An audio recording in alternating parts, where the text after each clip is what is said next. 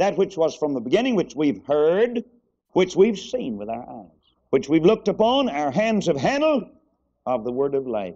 For the life was manifested, and we've seen it, and bear witness, and show unto you that eternal life, which was with the Father, and was manifested unto us. That which we've seen and heard declare we unto you, that ye also may have fellowship with us. And truly, our fellowship is with the Father, and with his Son, Jesus Christ. And these things write we unto you, that your joy may be full. This then is the message which we've heard of him, and declare unto you, that God is light, and in him is no darkness at all. If we say that we have fellowship with him, and walk in darkness, we lie, and do not the truth. But if we walk in the light, as he is in the light, we have fellowship one with another, and the blood of Jesus Christ, his Son, cleanseth us from all sin. If we say that we have no sin, we deceive ourselves, and the truth is not in us. If we confess our sins, he is faithful and just to forgive us our sins and to cleanse us from all unrighteousness. If we say that we have not sinned, we make him a liar, and his word is not in us. My little children, these things write I unto you, that ye sin not. And if any man sin, we have an advocate with the Father, Jesus Christ the righteous. And he is the propitiation for our sins, not for ours only, but also for the sins of the whole world. And hereby we do know that we know him, if we keep his commandments. He that saith, I know him, and keepeth not his commandments, is a liar, and the truth is not in him. But whoso keepeth his word, in him verily is the love of God perfected. Hereby know we that we're in him. He that saith he abideth in him ought himself also so to walk, even as he walked. Brethren, I write no new commandment unto you, but an old commandment, which ye had from the beginning. The old commandment is the word, which you've heard from the beginning. Again, a new commandment I write unto you, which thing is true in him and in you, because the darkness is past, and the true light now shineth. He that saith he is in the light, and hateth his brother, is in darkness even until now. He that loveth his brother abideth in the light, and there's none occasion of stumbling in him. But he that hateth his brother is in darkness, and walketh in darkness, and knoweth not whither he goeth, because that darkness hath blinded his eyes. I write unto you, little children, because your sins are forgiven you, for his name's sake. I write unto you, fathers, because ye've known him that is from the beginning. I write unto you, young men, because ye've overcome the wicked one. I write unto you, little children, because you've known the Father. I've written unto you, fathers, because you've known him that is from the beginning. I've written unto you, young men, because ye are strong, and the word of God abideth in you, and you've overcome the wicked one. Love not the world, neither the things that are in the world. If any man love the world, the love of the Father is not in him. For all that is in the world, the lust of the flesh, the lust of the eyes, and the pride of life, is not of the Father, but is of the world. And the world passeth away, and the lust thereof. But he that doeth the will of God abideth forever. Little children, it is the last time, and as ye've heard, that Antichrist shall come. Even now are there many Antichrists, whereby we know that it is the last time. They went out from us, but they were not of us. For if they had been of us, they would no doubt have continued with us. But they went out that they might be made manifest that they were not all of us. But ye have an unction from the Holy One, and ye know all things. I've not written unto you because ye know not the truth, but because ye know it, and that no lie is of the truth. Who is a liar but he that denieth that Jesus is the Christ? He is Antichrist, that denieth the Father and the Son. Whosoever denieth the Son, the same hath not the Father. But he that acknowledgeth the Son hath the Father also. Let that therefore abide in you which you've heard from the beginning. If that which you've heard from the beginning shall remain in you, ye also shall continue in the Son and in the Father. And this is the promise that he hath promised us, even eternal life. These things have I written unto you concerning them that seduce you. But the anointing which ye have received of him abideth in you, and ye need not that any man teach you, but as the same anointing teacheth you of all things, and is truth, and is no lie, and even as it hath taught you, ye shall abide in him. And now, little children, abide in him, that when he shall appear, we may have confidence, and not be ashamed before him at his coming. If ye know that he is righteous, ye know that every one that doeth righteousness is born of him.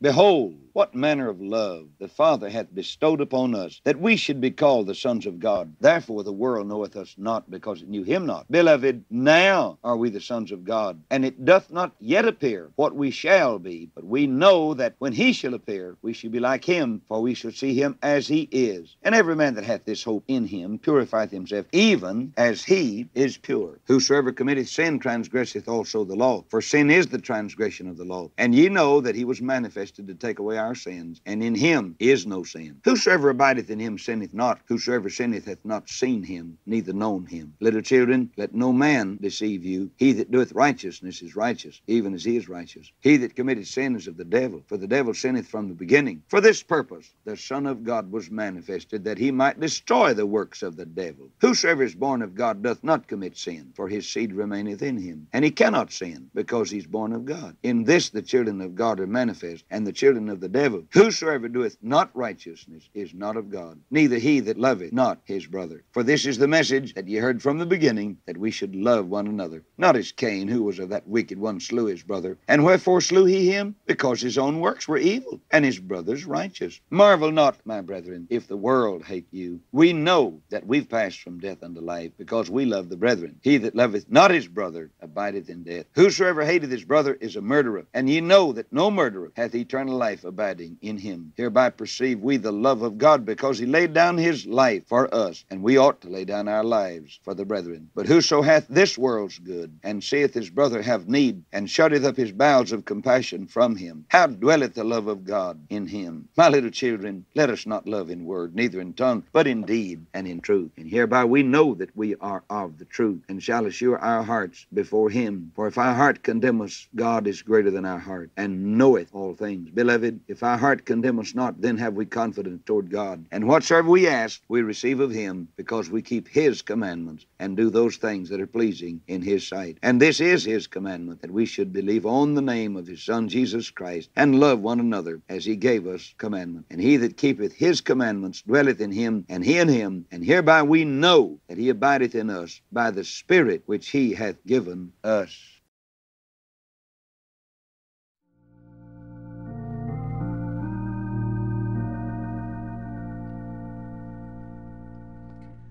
Lord, make my life today a life of prayer, that I may intercede for souls everywhere. Lord, give me a burden today for the lost on life's perilous sea. Help me guide them safely to thee. Lord, help me, I pray.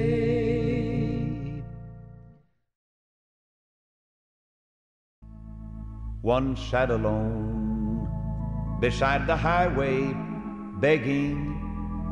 His eyes were blind, the light he could not see.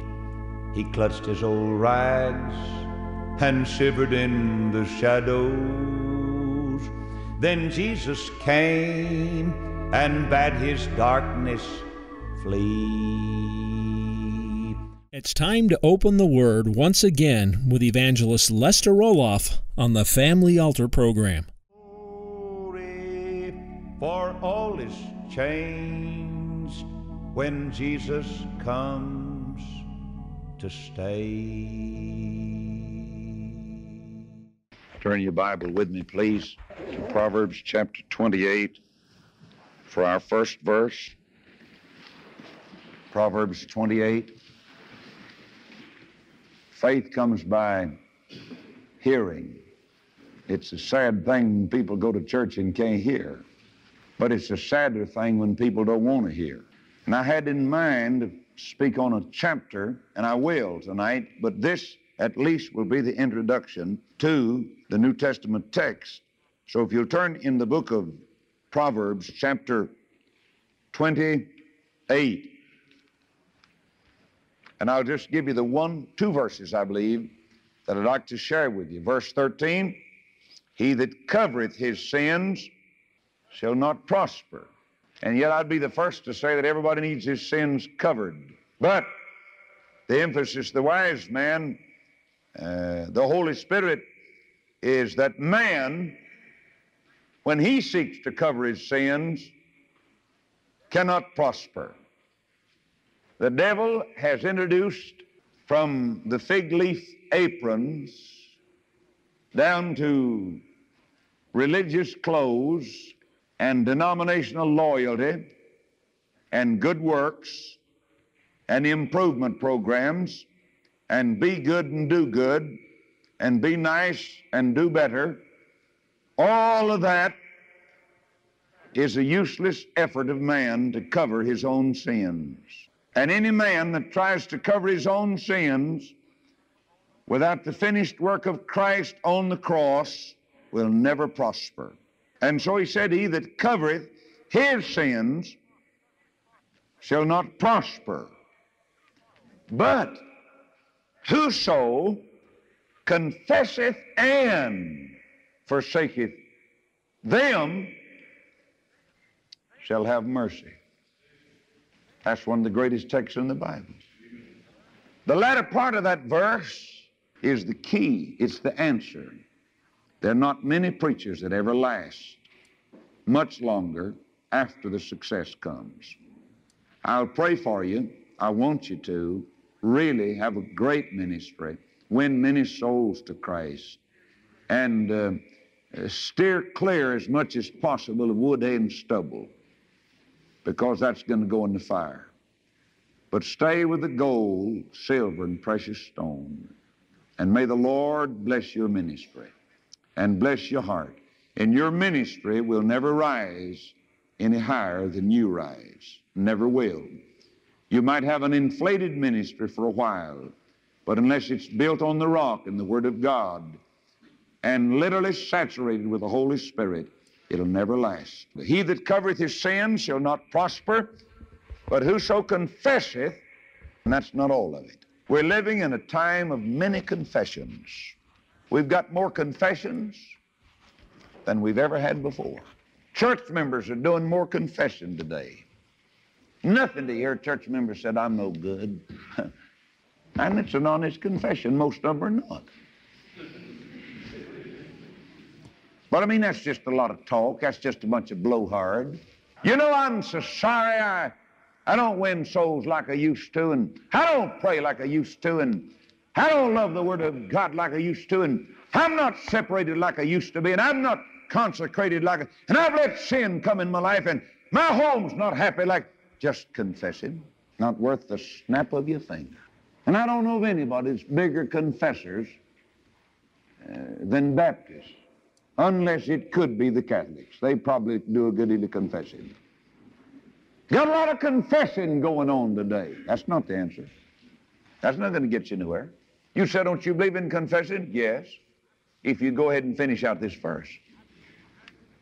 I believe confessing can become a part of your hypocrisy. I believe confessing can become a salve for your soul. I just like some people pray. They don't pray to get their prayer answered. They pray to salve over their soul. I've heard people say, Brother Roloff, I want you to know I pray every day. Pray every day. Remember I went in a home one day during World War II in Houston, Texas, on Harrisburg Boulevard. And a lady sat in a room. She had a cigarette in her left hand and a bottle of beer in her right hand. And she said, I want you to know that I pray every day for my boy in the service. Well, I said, sister, you're wasting your time. And she swelled up, got mad. She said, what do you mean? Well, I said, anybody that's got a cigarette in one hand, a bottle of beer in the other hand, no need you asking God, because if I regard iniquity in my heart, the Lord will not hear. He's not going to fool with you. And if your boy ever gets back alive, he'll come back in spite of his worldly mama. And that's the truth.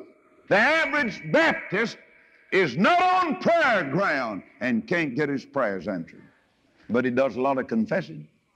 You know a part, and I just say this, I know I'm on the radio with all of our friends, and yet it ought to be said. Did you know that the psychiatrist has sort of become an earthly priest. You know what you're supposed to do when you go to a psychiatrist? Confess everything you've done. That's right. He'll ask you. You know, he'll just say, now, you lay on the couch. They call it the couch. And he comes in, psychologist or psychiatrist, he comes in, and he'll listen to you. But remember one thing, he's getting $1 a minute for everything you confess, so you better confess in a hurry.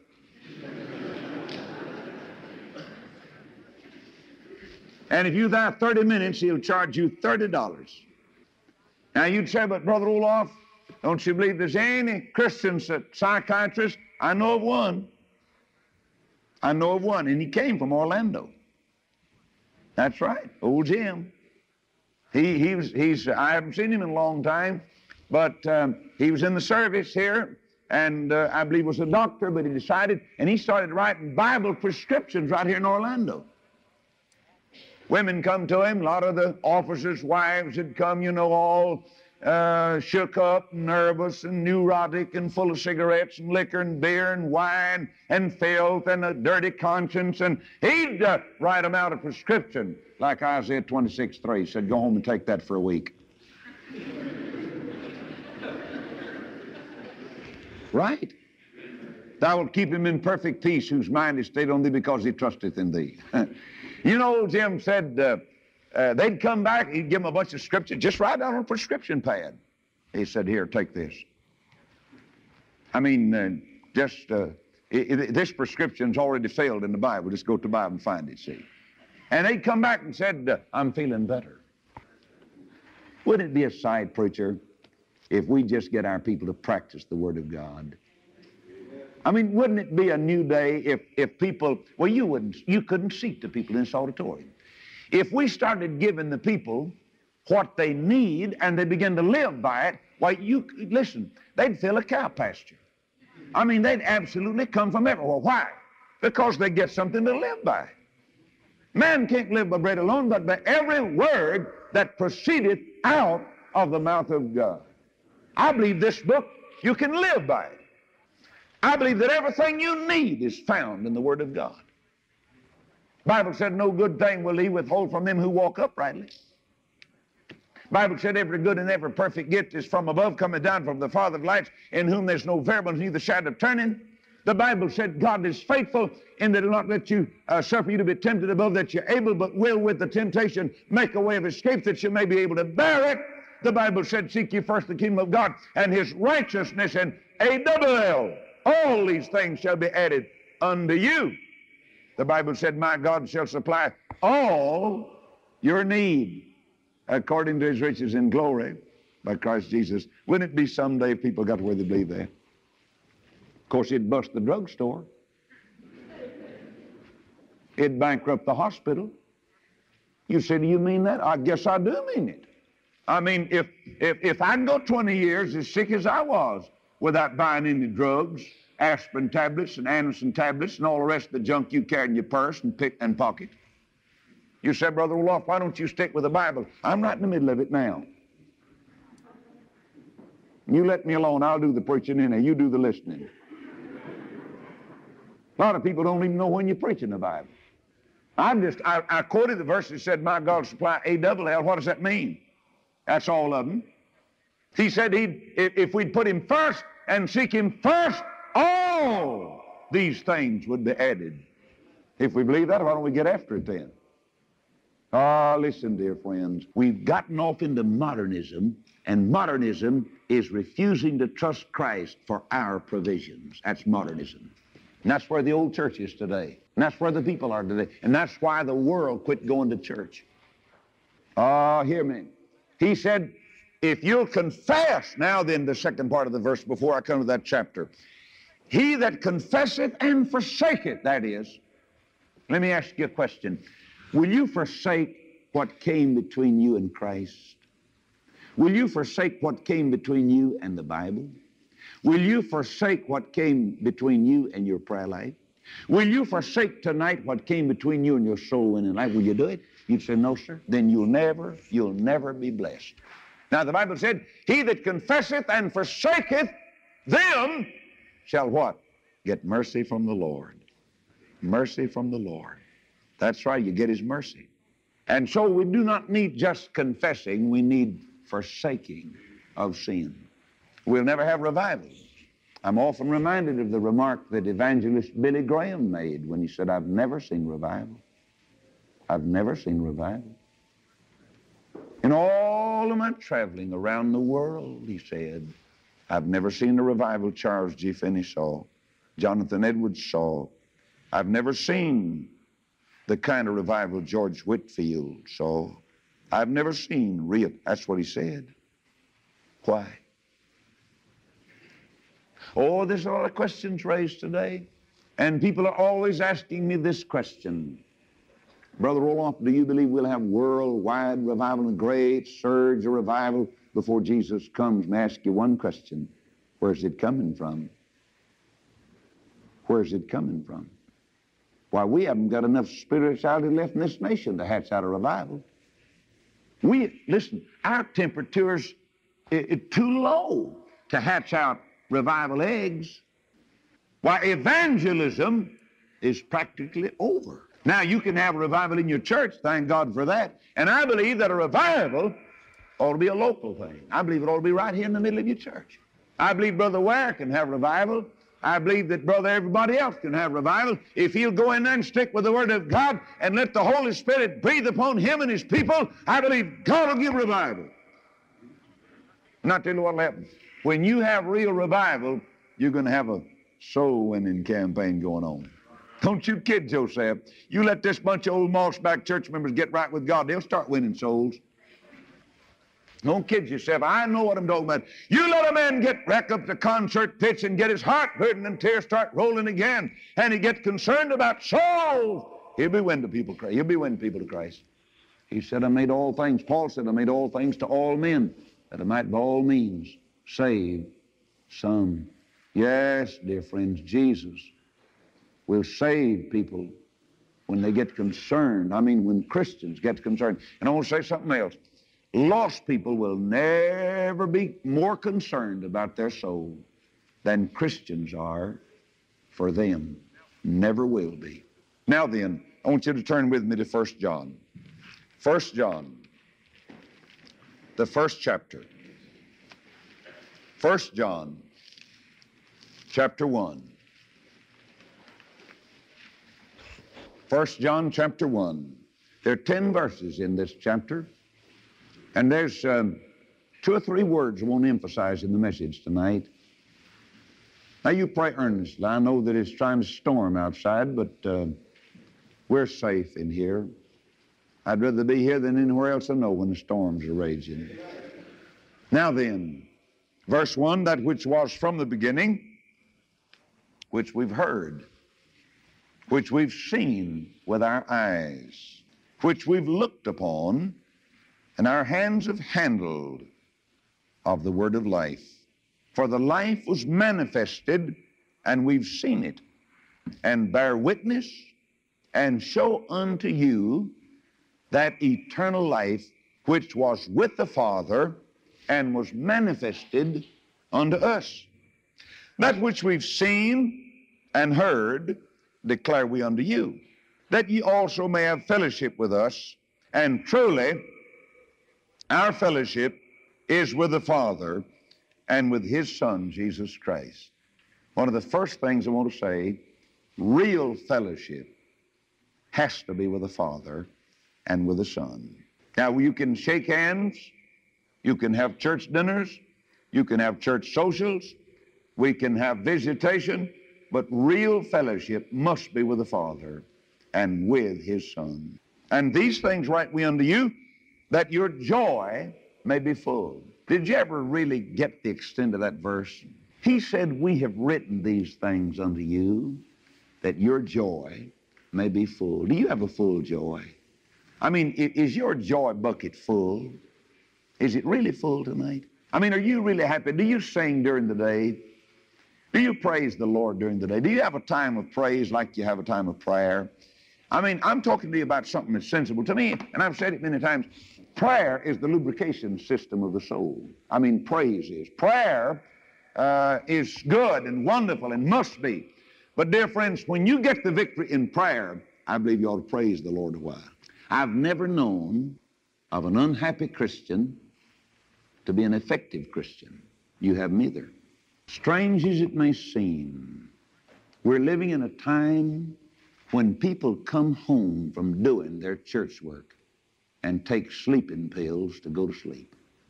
Evangelists, if you please, will go into the pulpit and preach, and sweat will run down, and they'll give out a message, and yet they'll have to take tranquilizers to go to sleep.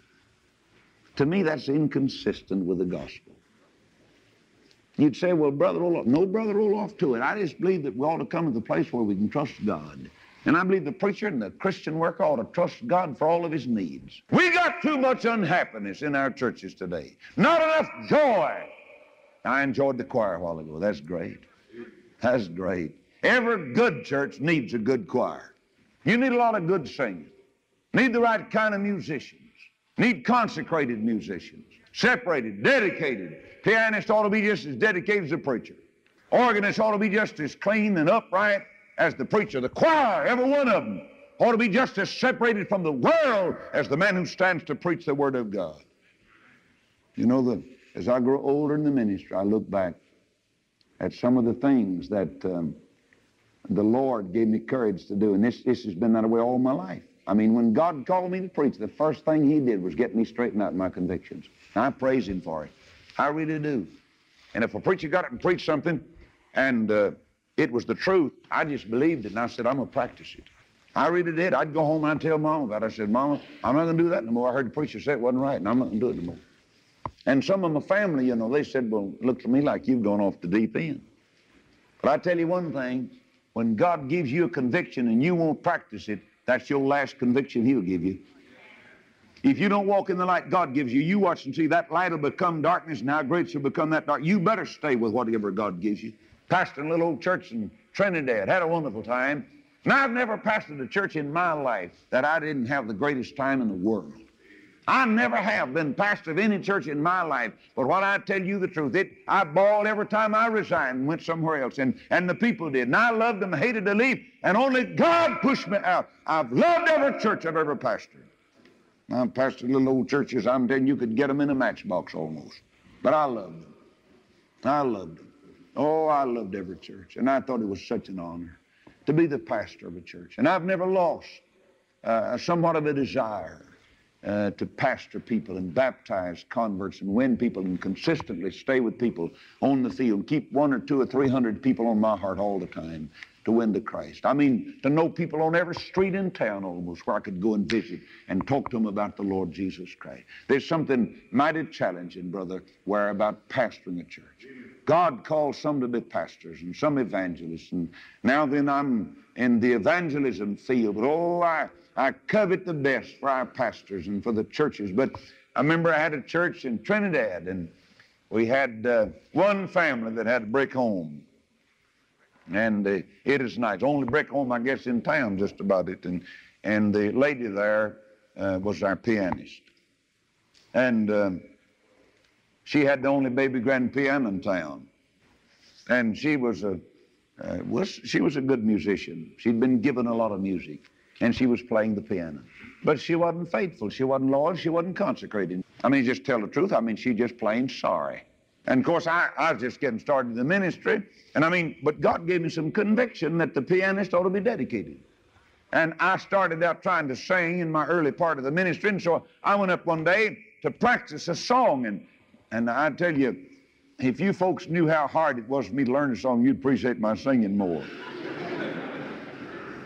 A lot of these people, you know, they just learn the song like that, I never could read music. Man, I just have to hear somebody sing it and get after it, and maybe I'll put my own tune to it or something. But anyhow, I went up there and I was practicing, and she came in and I smelled cigarettes. Well, that just knocked the tune out of me. I thought, my. And I looked at her, could call her name but I won't. I looked at her and I said, I didn't know you smoked. Oh, yes, she said, I've smoked for some time, number of years. Well, I said, you know, it's not right. And I said, you know, you're going to have to make a decision between the pack of cigarettes and the piano down at the church house. She braced herself, sort of one of these Sister Sputendike kind, you know. I mean, had a lot of culture, a lot of refinement, didn't have much righteousness. She looked at me and she said, well, who will you get to play the piano? And I was just a little old ignorant country boy, and I was just getting started. About the first full-time church I ever had. I stood up real straight, just like a little fast dog with his hair sticking up.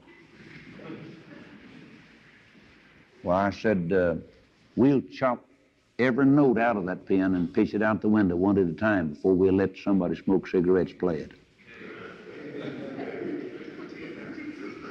Now, that sounded awful rude, didn't it?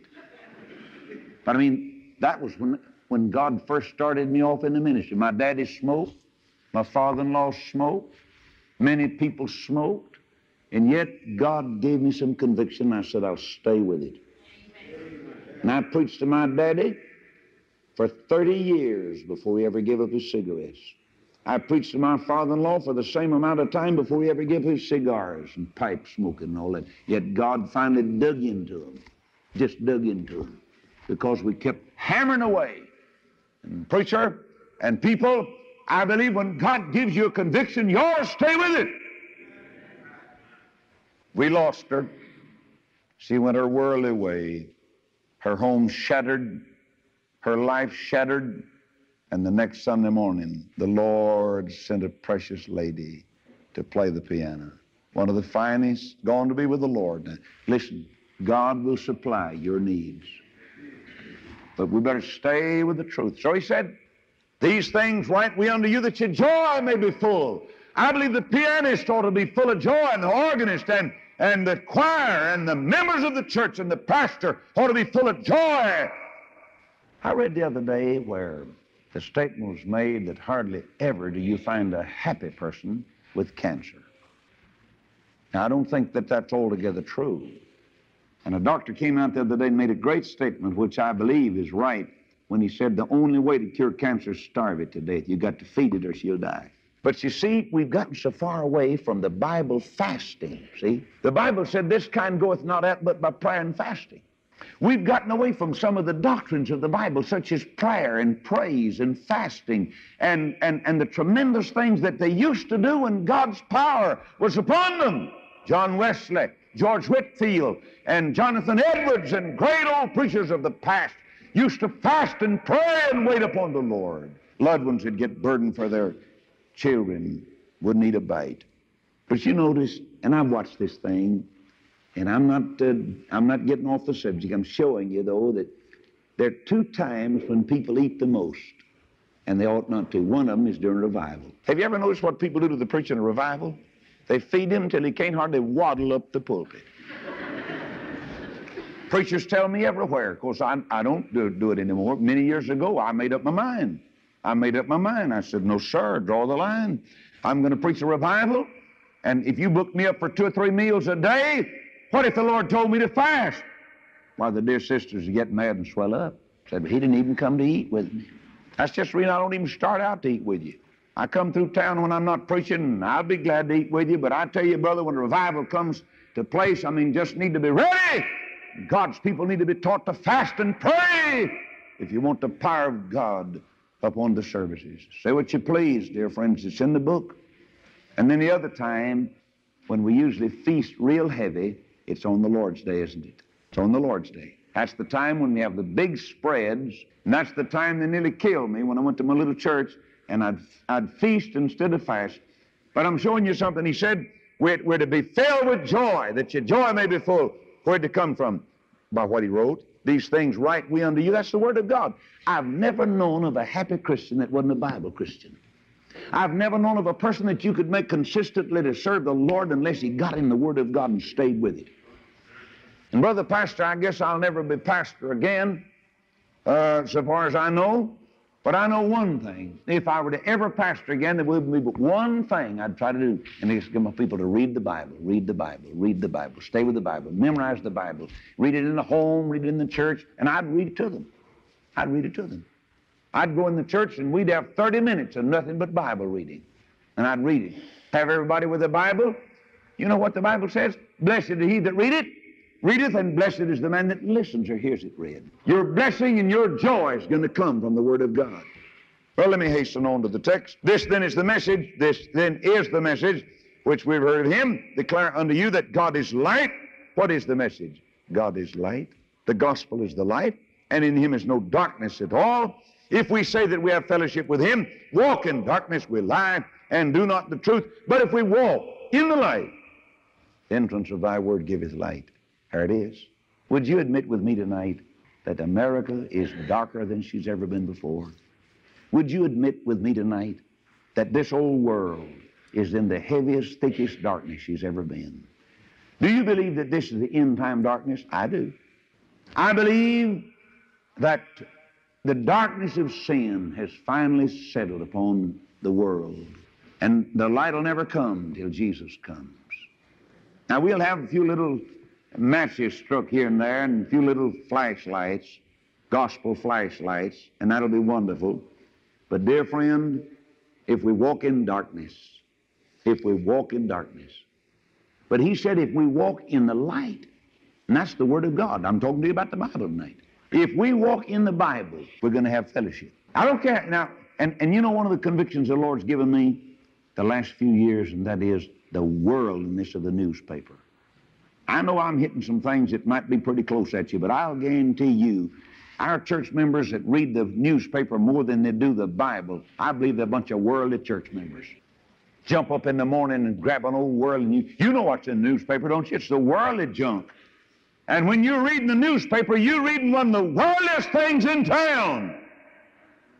And yet you sit there and you start with the front page and you read almost to the back page. And when you get through, you've spent 30 minutes, 45 minutes, you've spent an hour, and then I tell you what you do. You log your Bible reading time and log your other reading time, see what you do. If you want to know what kind of Christian you are tonight, and I've never said this just like this, but I'm going to say it tonight. If you log your newspaper and magazine reading and your television watching, and then right down under that put your Bible reading, I'll guarantee you I'll make a cardiograph of your heart. I can announce to the world just what kind of Christian you are. And I can tell you exactly when you bring your log to me on Monday morning exactly what kind of Christian you've been the last 7 days. I can tell you whether you won souls or not, whether you get your prayers answered, whether you're happy or not, whether you got a happy home or not. I can tell you if you log your time and let me see how you start your day out. If you grab a cup of coffee and a newspaper and sit there for an hour and let the Bible go begging, brother, you're mixed up in worldliness. Oh, I know we talk a lot about worldliness. Sometimes we get the idea, you know, well, I haven't killed anybody. You'd be surprised to know how many people you have killed. You won't know how many people you've killed till you stand before Jesus. Oh, when you hear the neighbor cry, and when you see him pass out in the darkness of night forever, saying, I live next door to you. I heard you fuss as loud as I fuss. Oh, I know you went to church on Sunday morning, but your life wasn't any better than mine. I heard some of your wild parties over there on Saturday night, and I saw you stagger out to church the next day, but you wait, you don't know how many people you have killed. You watch the same dirty television show, the Late Show, and all that filth and murder and bloodshed in the living room that I watched. No wonder you didn't win me to. You wait, you don't know how many people you have killed. You'll have more blood dripping from your fingers than you think you'll have when you stand before God. I know this is a serious thought, but brother, we might as well face it. The average church member wouldn't know worldliness if he saw it walking down the middle of the road. What is worldliness? It's not just adultery. It's not stealing or cigarette smoking or liquor drinking. Worldliness is getting in love with anything in the world. It can be an old boat and a motor. It can be a camper that'll take you out to one of these little silly lakes for Saturday night and Sunday night. It can be 2 cars, 2 automobiles when you couldn't even pay for the one. That could be worldliness. It could be a sack of bowling balls. It could be a little white golf ball and a sack of clubs beating it out across the cow pasture somewhere. Oh, you'd say, Brother Roloff, I've just got to have recreation. Well, sure. Get up and down on your knees and take a good long walk around the block and tell everybody about Jesus and come back home and go to sleep. I'm sick of a lot of this junk they call recreation. Let God's people get a divorce from the world, and then the world's coming back to see what's going on. You watch and see. If we walk in the light as He is in the light, we have fellowship one with another. And notice, the blood of Jesus Christ, His Son, cleanseth us from all sin. I like that. That's one of the greatest verses in the Bible. Oh, you say, what does that mean to you, Brother Roloff? It just means exactly what it says, that Jesus Christ and His blood cleanses from all sin. That didn't leave any for the tabernacle to cleanse. That didn't leave any for the water up in your beautiful baptistry. And that didn't leave any for the priest. And that didn't leave any for the Virgin Mary. And that didn't leave any for Brother Roloff or Brother anybody else. It just means exactly what it says, that the blood of Jesus Christ cleanses from all sin. Amen. If you want to get your sin cleansed, go to Jesus, and you can just stop right there. Amen. There's no religious cleansing. There's no church cleansing. Brother, it's just Jesus. But let's hasten on, because we want to finish this chapter. If we say we have no sin, we deceive ourselves, and the truth is not in us. If we confess our sins, now this is the verse that's been on my heart since last night. If we confess our sins, He's faithful and just. You know, a lot of times we talk about the Lord being faithful, but brother, He's not only faithful, He's just. The justice of God. You know, the old-time preachers used to really preach an hour, 2 hours on the justice of God.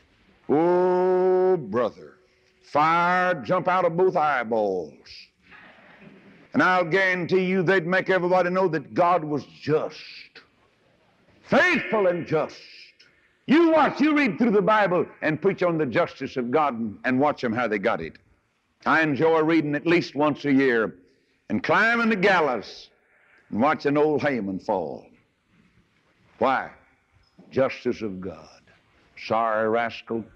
Built a big gallows. Couldn't hardly wait to get Mordecai on him. And yet when that old noose tightened around somebody's neck, it happened to be his own. Look at old Belshazzar. Look at Ahab and old wicked Jezebel.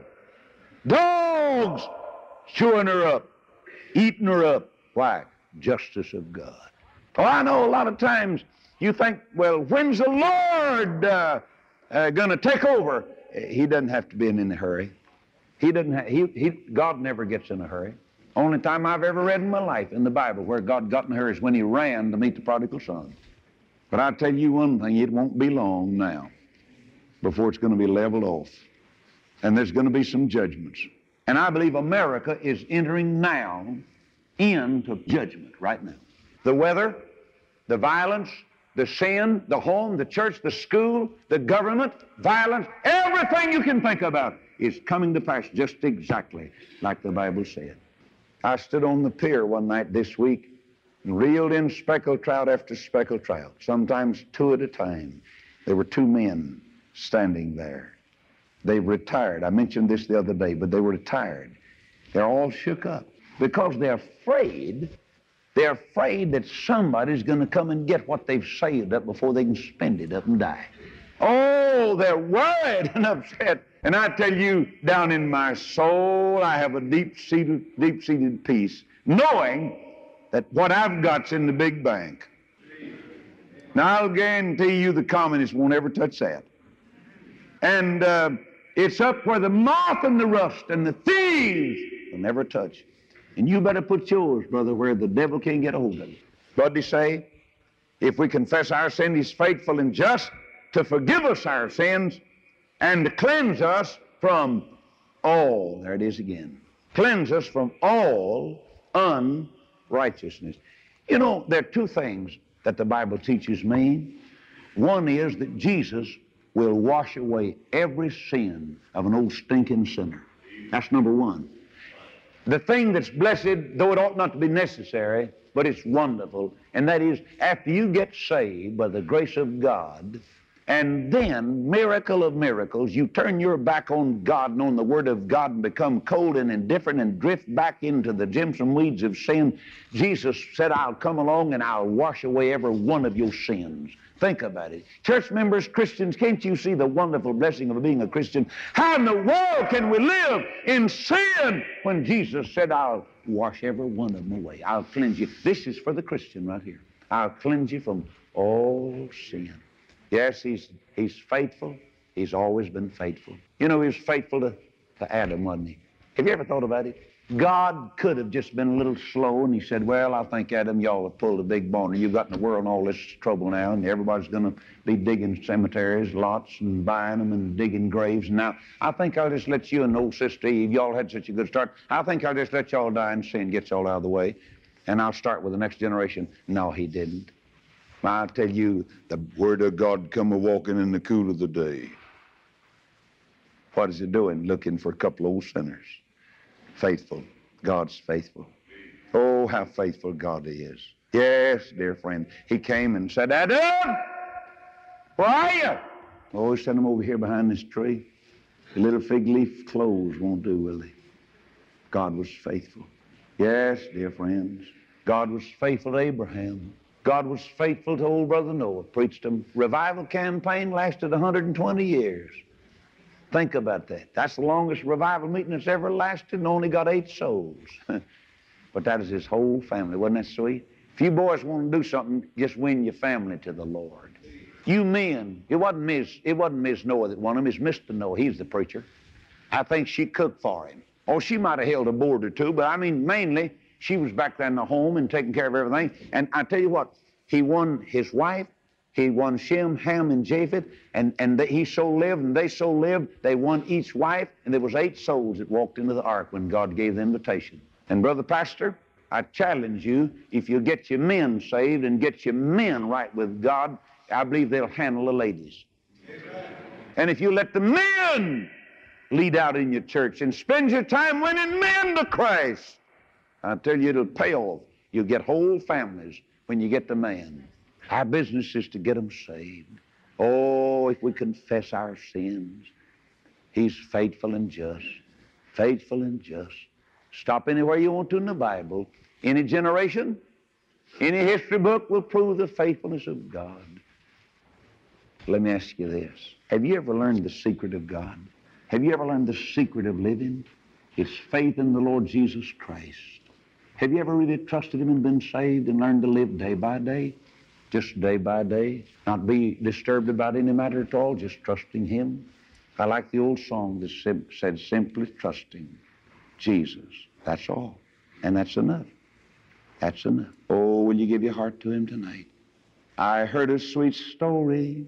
I know it's true. It took a firm grip on my soul. It told of a Savior who came to save and to make this old broken life whole. His love won my heart. It's a love that will never depart. He took sin away, and he came in to stay. His love won my heart. Oh, his love won my heart.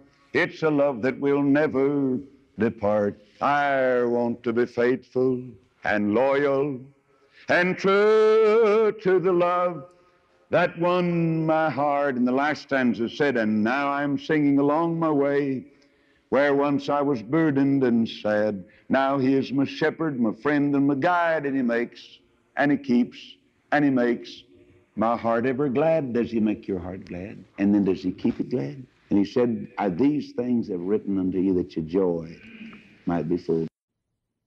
Thank you for joining us today on the Family Altar program with Lester Roloff. And they were blessed. He gave the weary rest. He made the blinded eyes to see. He fed the hungry soul, and he made the wounded whole by the waters of blue Galilee. They sat at his feet, and they looked in his face, content in his presence to be, for no one before had cared for their souls like the stranger who sat by the sea.